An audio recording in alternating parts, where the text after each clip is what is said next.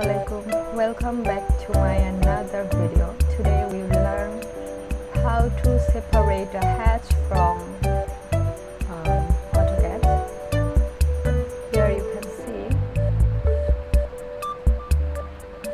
if I select this one,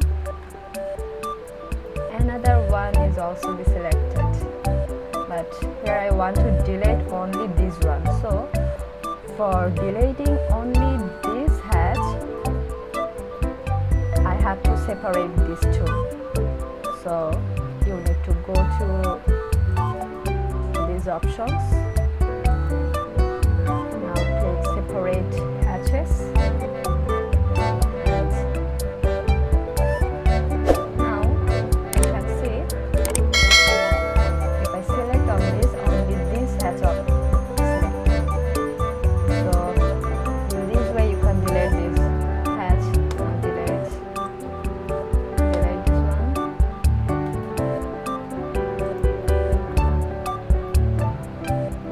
process. I also can be deleted this one.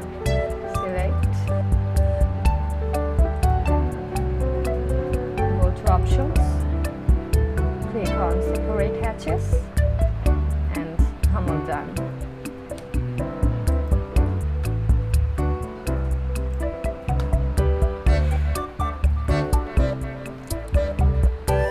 And please do subscribe my channel to get more videos.